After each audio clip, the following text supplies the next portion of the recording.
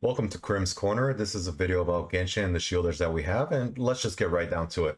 It feels awful to play Genshin without a shielder, as you may often find yourself being just constantly interrupted and knocked about. So having a strong shield character can feel vital. So let's do a quick comparison of the different shield characters and even going to the map behind it. So there's a couple of ways to do this. The first quick and dirty way, and this was honestly my first approach to the problem, as well as if you do a Google search, this is probably, how other people have done this. It's just to multiply the stats that we have, the scaling, by arbitrary amount of health. So as you can see here, we're just going to multiply Yanfei, Thoma, Zhongli's, we're just going to multiply all their shields, scaling by 30,000, 35,000, 40,000, and this is the results that we get. As you can see here, I didn't bother including the two defense shield based characters since they use a different map and that seems like a hassle. So here we go, this is the results. Yanfei C4 is the #1 best shielder in the game. We have Thoma pretty much directly below her, Zhongli coming in third, etc, etc. As we see here for Thoma, I just went ahead and used his max shield. So if we see here his ability, it's just, this is the absolute max the shield can hold, makes the math for it super simple. This method is honestly fine, but it's also objectively wrong. Like mathematically, there are some core issues with it. The #1 thing is that Zhongli has 5,000, more than 5,000 base health than Yanfei. This means that any artifacts and weapons that increase health by a percentage will literally provide Zhongli with 33% more health than it provides Yanfei. So a comparison where we're showing that both Yanfei and Zhongli have 40,000 health, this is a nonsensical comparison. If you were to build these two characters out, Zhongli would have like 80,000 health and Yanfei would have like 40,000 health, just because of how the map works out. Which brings us to the second sheet. Let's see here.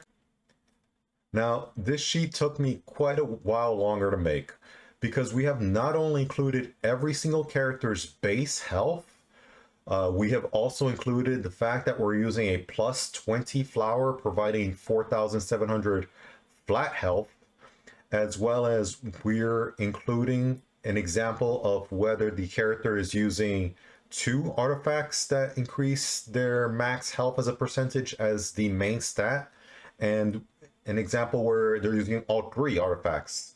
So if you're using a character who might need energy recharge as one of their artifacts main stats, that's fine. We've included this math here. And importantly, I've also included the math for the 30% shield strength provided by Tenacity of the Millilith, which is an extremely important set as regards for how shields are calculated. And instantly we can see that pretty much Zhongli dominates the chart. He shoots up to the top. Yanfei is still producing a very respectable 16,000 health. Noelle's up there at also 16,000. Layla has come up here in competitive. Diona is only at 12,000, but she provides an immense amount of healing. And then we have other characters such as Xinyan and Beidou C1 to pretty much round up the bottom. However, it is important to notice here is that Thoma's shield is comparable to Zhongli's.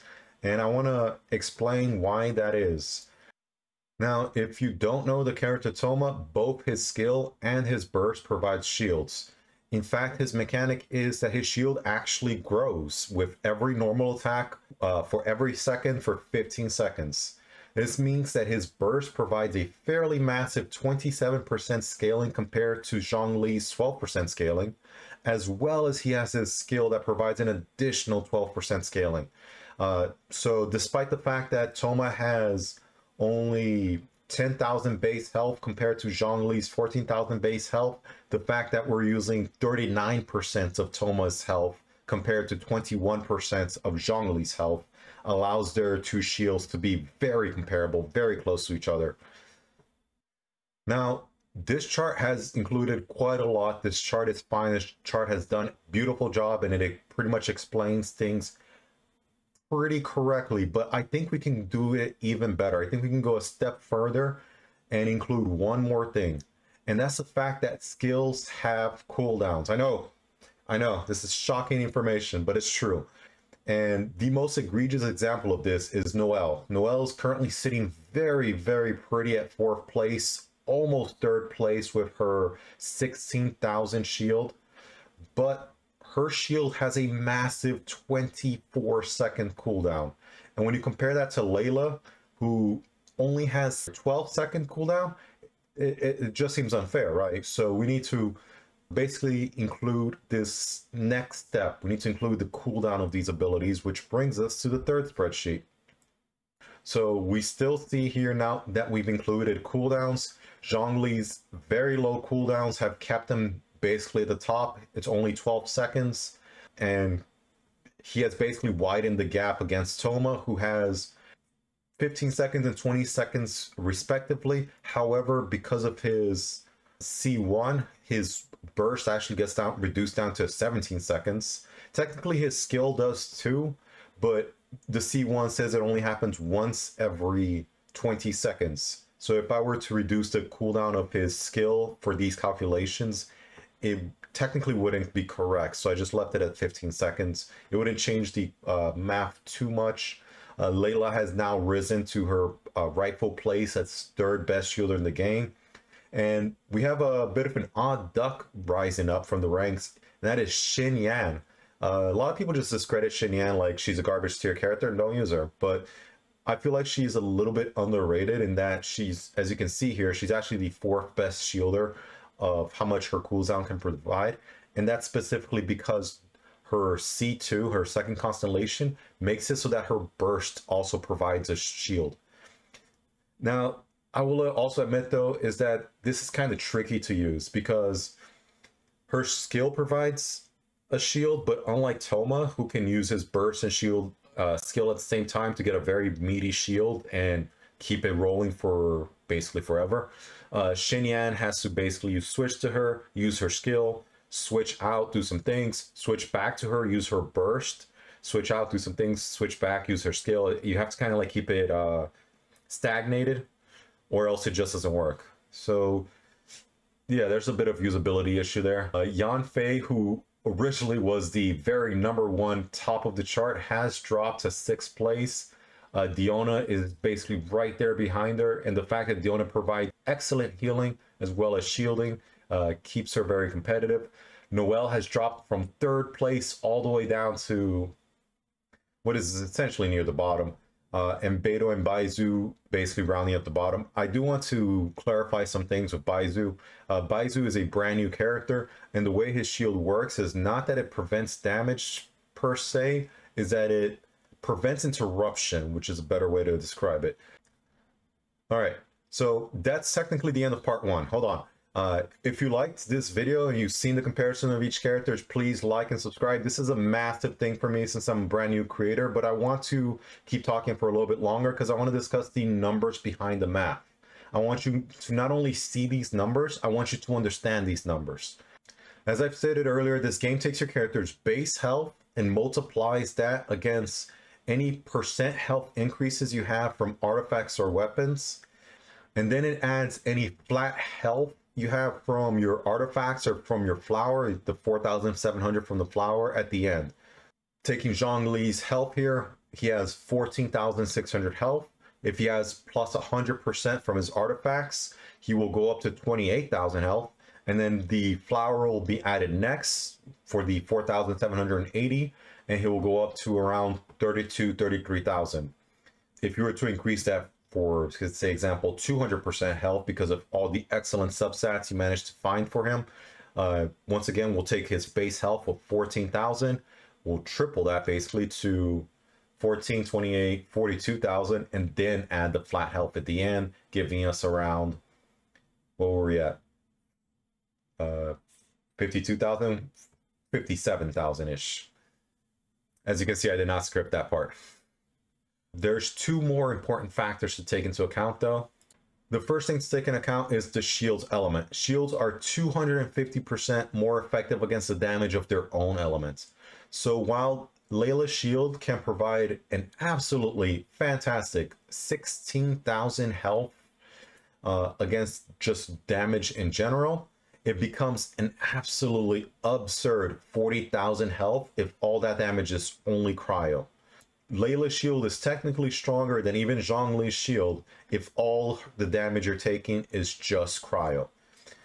Now, there is one exception to this, and that is the element in Geo.